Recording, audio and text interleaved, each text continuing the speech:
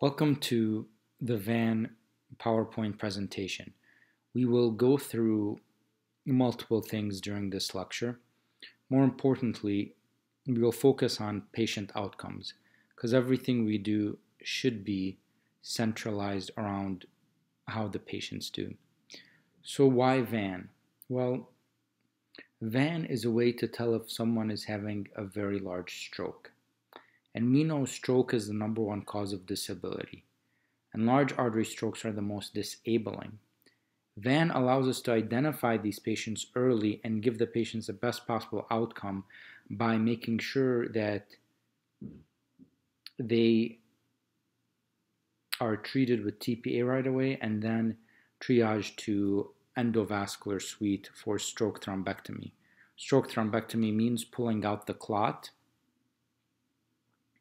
and it has been shown to increase the number of people that are functional after a large stroke. So we'll be going through multiple things in this lecture. We'll talk about the new endovascular stroke trials, and because that's very important. New triage and paradigm shift. What does VAN stand for? In short, it stands for cortical symptoms, which are vision, aphasia, and neglect. Aphasia, the inability to understand or to produce speech. Neglect meaning you just neglect one side of the world. We'll go through the brain anatomy. We'll talk about the difference between large vessel stroke and small vessel stroke. We'll compare VAN to other large artery stroke or large vessel occlusion tools, and we'll go over how to perform VAN. And finally, we'll go through some examples of clot removal. Now, this is a long lecture, but this is to give you a perspective of why we're doing all this. If you want a short presentation or video on how to perform VAN and how to score it, this is also available on our site. So let's talk about endovascular treatment, right? Because VAN allows us to realize these patients likely have a clot, so we can activate the team faster. So we can see if someone goes to an endovascular center and is offered endovascular treatment, their possibility of a good outcome goes from the one in blue is TPA only, the one in green is TPA plus endovascular treatment. Goes anywhere from 19 to 40% good outcomes, all the way from 33 to 71. You can see that it nearly doubles the number of people that are functional if they are given the opportunity to go and have their clot pulled out through endovascular means. So after these 5 trials came out, the new standard of care, according to the American Stroke Association, is patients who are eligible for endovascular stroke treatment within 6 hours should be offered this.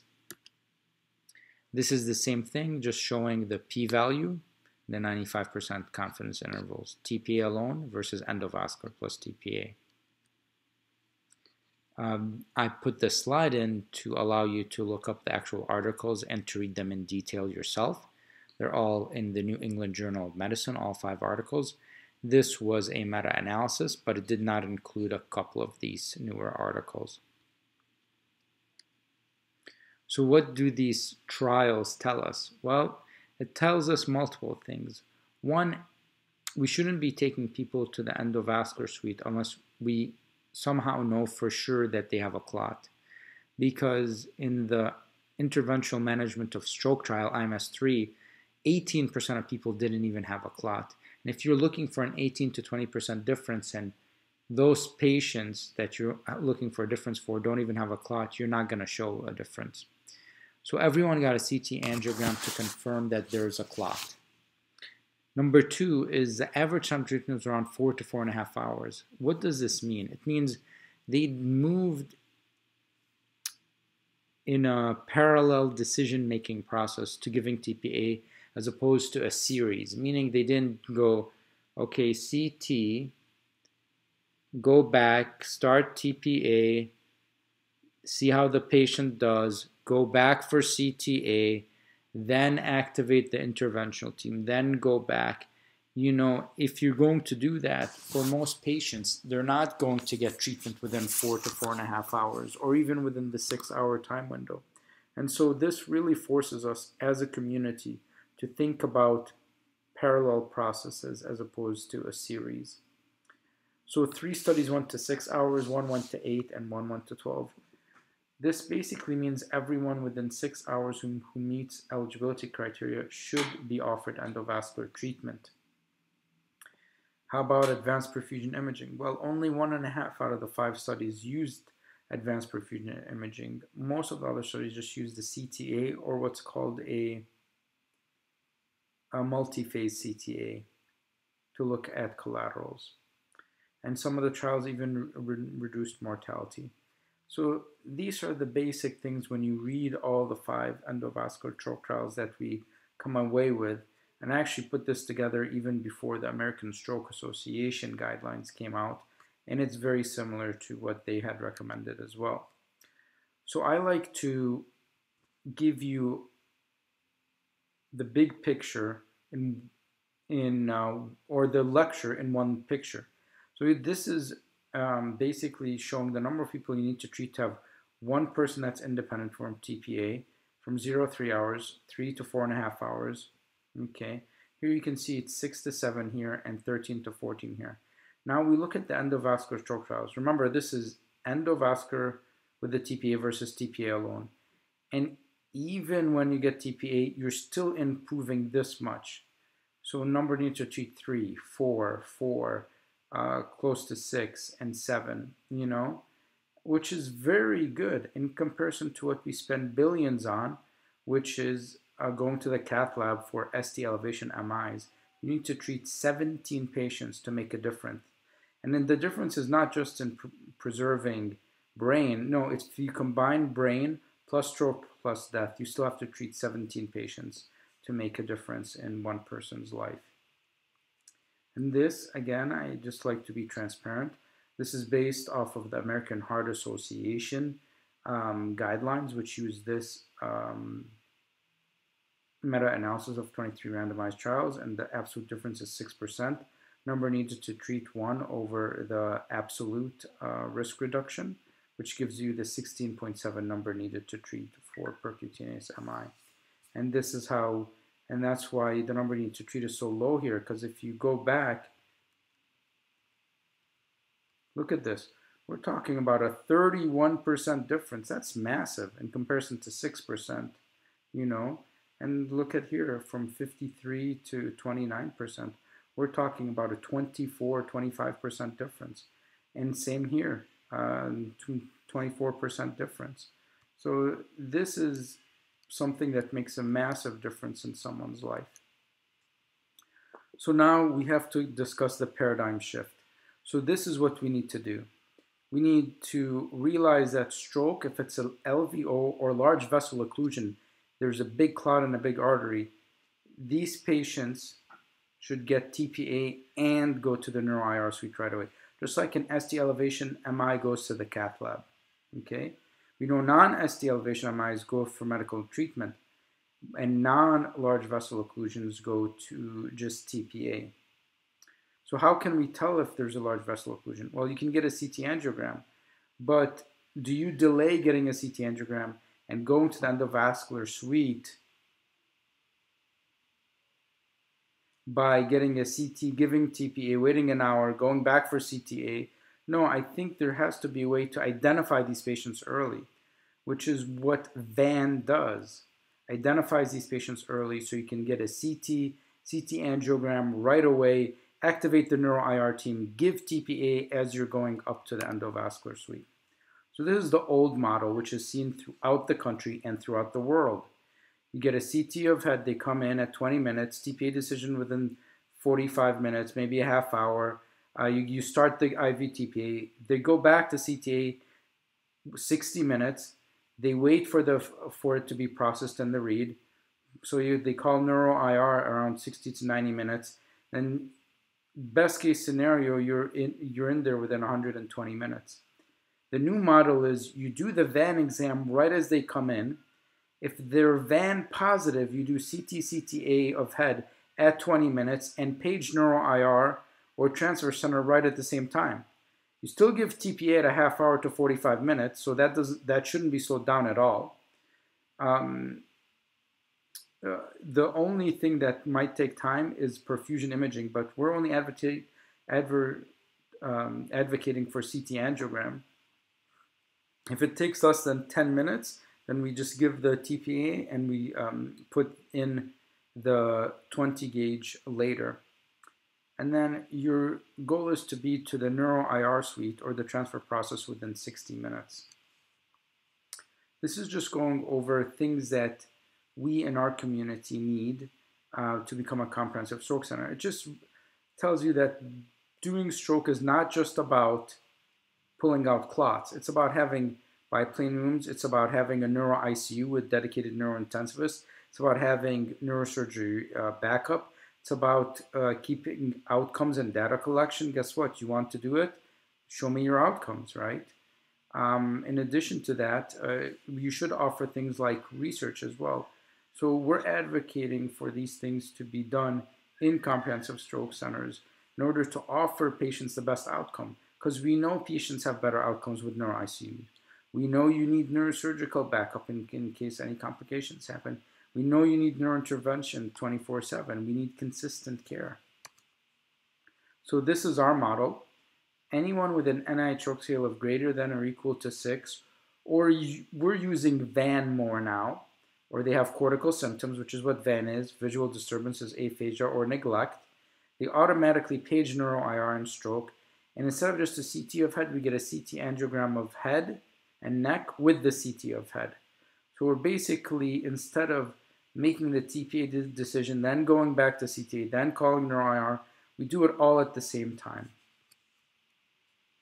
This is the same thing, everyone up to 6 hours, but wake up or unknown time of onset, right? Because unknown time of onset could have been only an hour. Wake up, the stroke could have happened at 6 in the morning. He woke up at 7 and it's only an hour in.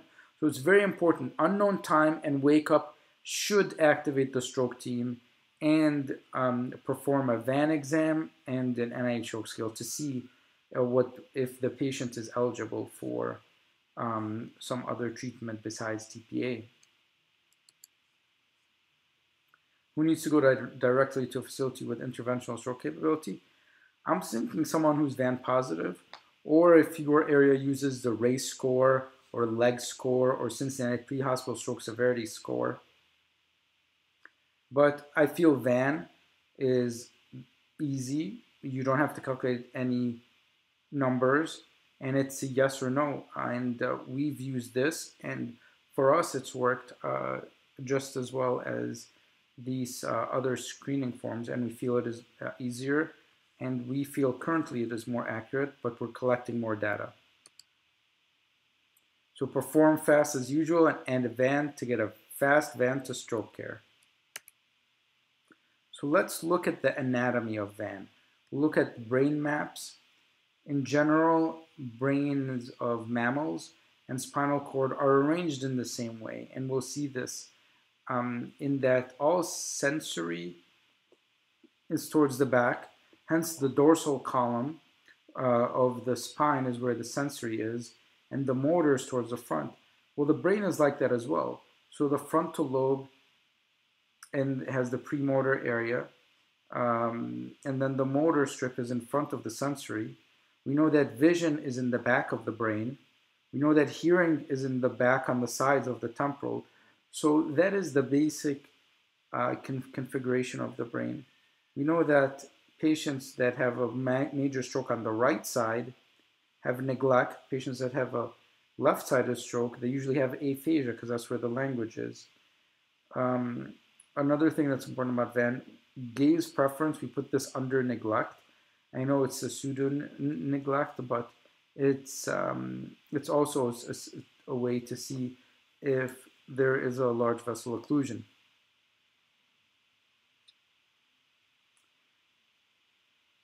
And then we also go over the anatomy of why motor testing is central to everything that we do.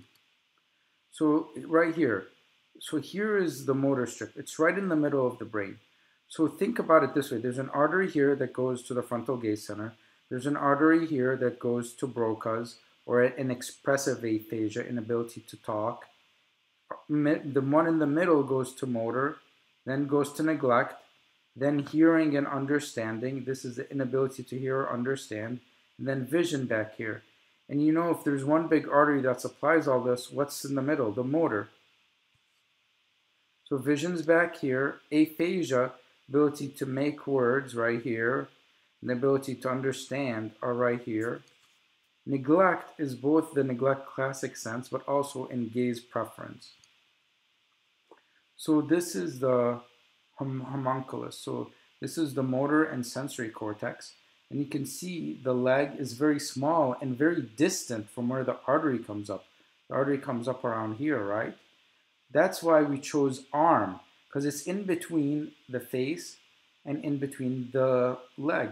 And sometimes if someone only has a facial weakness, do you really want to take the 5 to 10% risk of a brain bleed with endovascular treatment? Only if someone has arm and leg involvement do you want to take that risk. Of course, there are exceptions, including a severe aphasia. But, you know, generally you want some motor weakness. This is just another brain map showing us the same thing. The motor cortex, the primary sensory cortex. Here it says Wernicke's area interprets a spoken and written language. Again, interpretation, input is towards the back, output and motor and thinking is towards the front. Broca's area, this affects fluent speech. All right, this is another way to look at it. All these arteries, you see that? If it's one big artery, motor cortex is in the middle. So let's talk briefly about large vessel stroke versus small vessel stroke. So location of vessel is important, right? So small vessel occlusions are these tiny little arteries right here.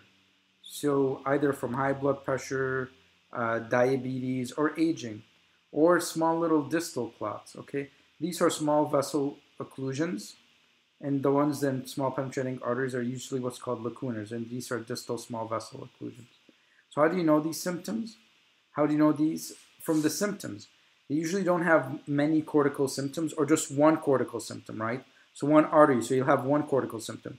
As soon as you have two cortical symptoms, then you know the clot is here, proximally, which is what VAN does. It looks for, look, there's one division here, looks for clots here, here, in the carotid, terminus ICA, the middle cerebral artery, or even the basilar, right? Because then you're getting multiple branches. How do you know? You have more than one cortical symptom. What are cortical symptoms? Loss of vision, you can't see anything towards one side. Aphasia, inability to understand speech or to produce speech. Or neglect, your eyes are forced over and you're neglecting part of the world. Okay, so this is a case example. You see this patient right here, the right side of the brain, sorry, the left side of the brain controls the right side. See, he has a right facial droop, you see right here. This, he's able to smile here, but not on this side. So what is it? He actually has no flow over here. So this is the artery, which goes underneath, right? Then there should be another artery here, the anterior cerebral towards the front and the middle, all right? And this, same thing, we just talked about this, right? This is where the clot is, all right? So small vessel, lacunar versus large artery. Lacunar usually is pure motor or pure sensory. So they don't have cortical symptoms. They don't have an aphasia. They don't have visual field cut, meaning they can't see anything towards the left or anything towards the right. And they don't have neglect, where their gaze is forced over or they're ignoring one side of the world. Large artery usually has cortical symptoms, okay? This is simplified, but for practical purposes, it is a good heuristic. There are subcortical aphasias. You can get visual field cuts from some small artery strokes, but this is a heuristic to identifying these massive strokes right away. So why can you get all this weakness, face, arm, leg, and still not have a large artery stroke? Well, if you look at it, Our spinal cord is the size of a what? Of a quarter or a nickel, right? How could that be when our brain is so big? And here it says that the leg and arm and face take up half the brain like this on the side. What happens is all these come together into a small little bundle, right? It's called the internal capsule. Look how small that is. If you have a tiny stroke here, you can take out your face, arm, and leg. And this is shown right here as well. And here it comes down, all this big capsule, so all this half of the brain comes down to a small little thing and goes all the way across the brainstem, crosses in the pons, and goes into your spinal cord. So you can have any of these lacuna in the pons, midbrain, thalamus, internal capsule. All these can give you face, arm, and leg complete paralysis with a very small stroke.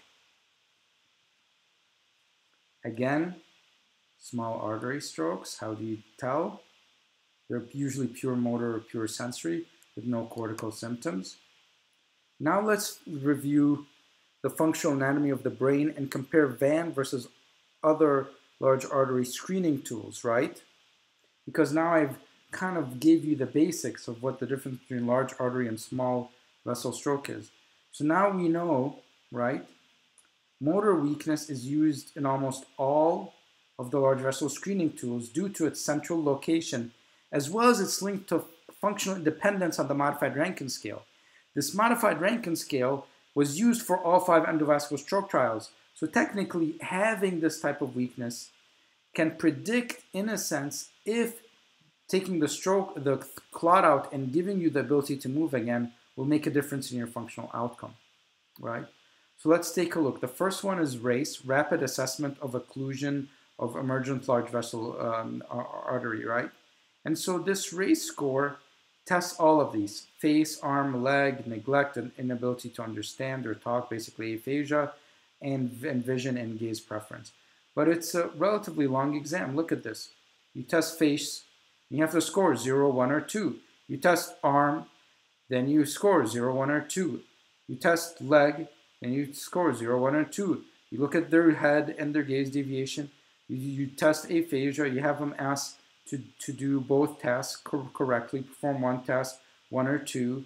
And then you have to tell, okay, is it the right side is weak or is it the left side is weak? You see how this scoring system, someone can probably say 1, someone can say 2, in all of these. And so the inter-observer reliability of this has to be questioned. In addition to this, now I went over pure lacunar syndromes, right? So you can have here, it says above 5, right? You can have a 1 here, 2, 2. It's a 5. This would tell you it's a large artery stroke, but guess what? 30, 40% of the time it's not. It's a lacunar stroke.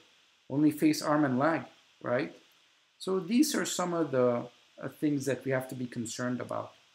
Legs, it's a similar one, but they don't test face or arm, and they neglect. Same thing, 0, 1, 2, 3, 4, 0, 1, 2, 3, 4, right? And they only test the leg, which to me doesn't make sense. It's the furthest things out, right? You can miss lots of small NIH, but large vessel occlusions, which can go on in the next 24 hours to become larger. So the use of leg only without the face and arm, it's so distal, you know, not always the best, but again, you have to calculate numbers, right? Calculate, right? And and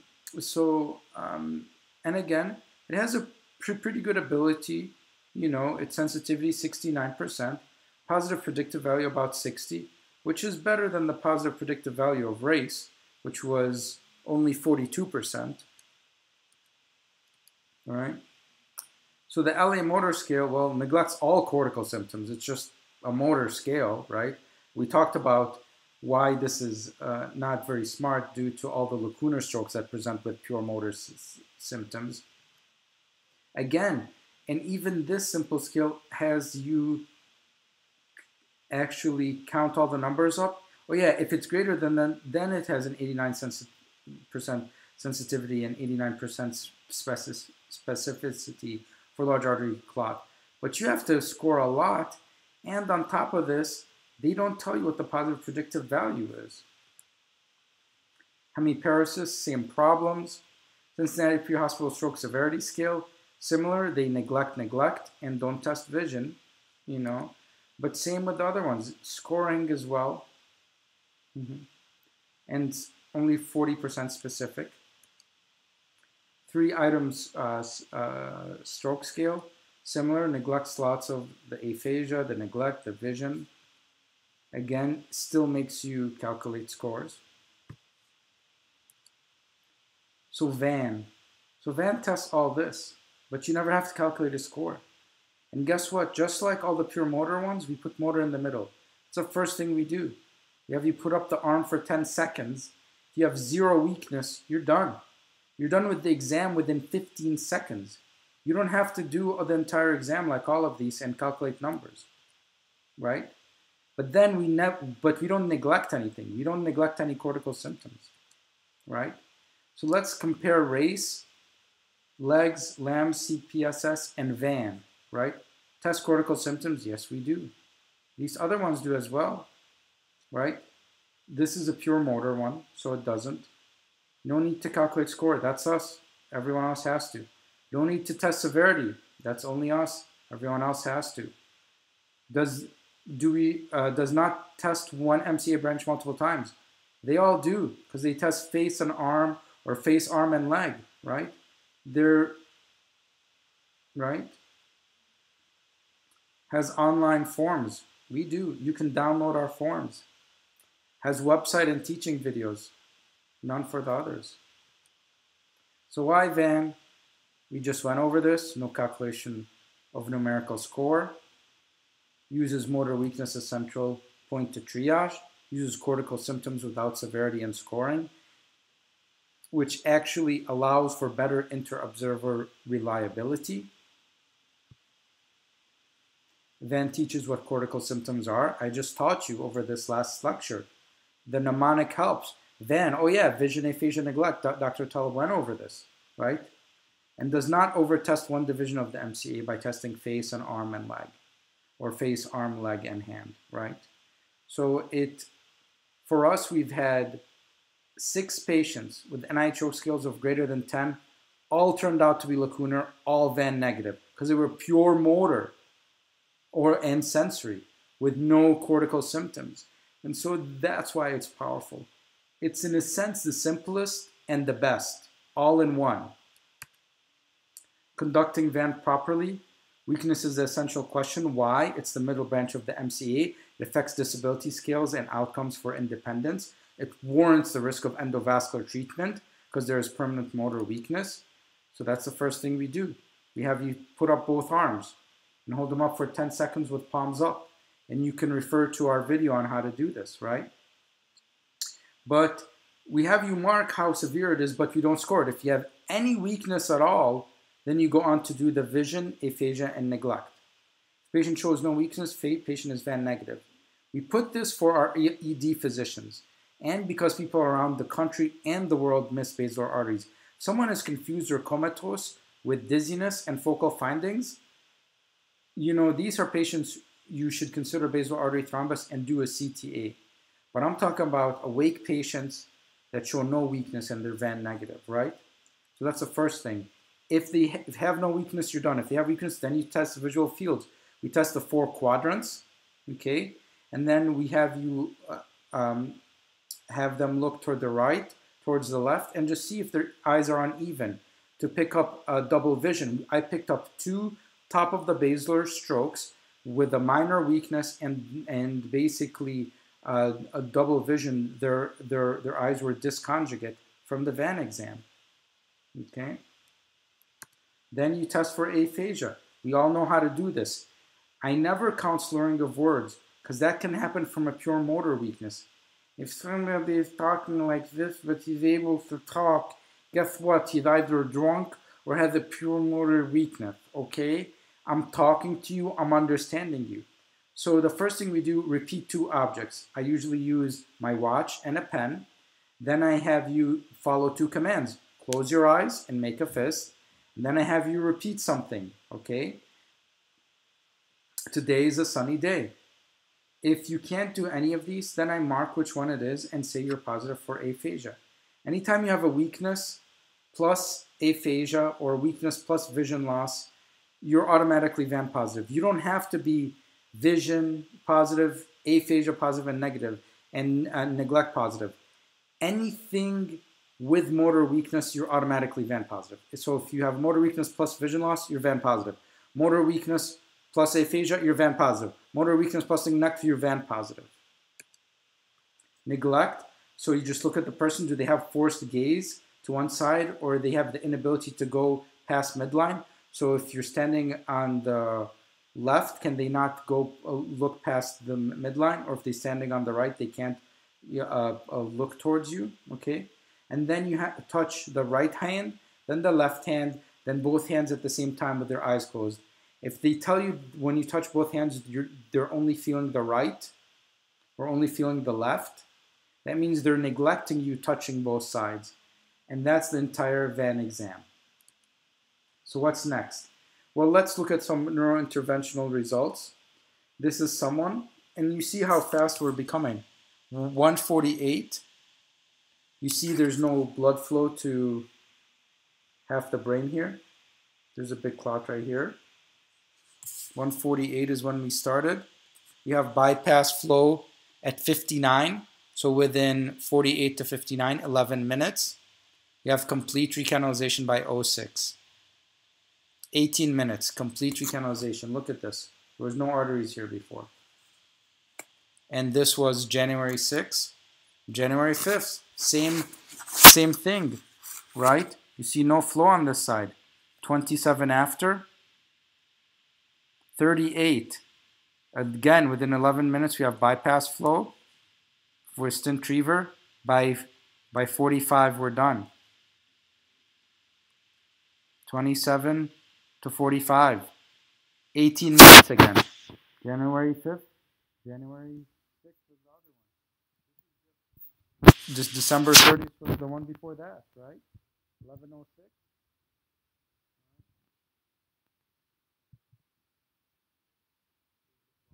This is why you should use a biplane machine, because if you had looked at it straight ahead, you might not have processed, right? But then if you look over here, right, there's a cutoff right there.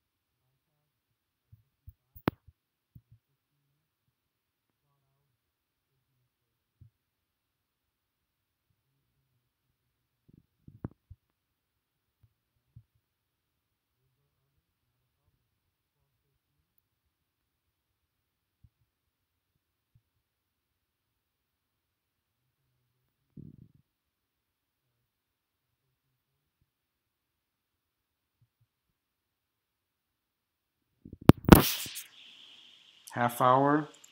Most cases are less than a half hour. December 20th. Again, why it's so important to have a biplane, so you can see this.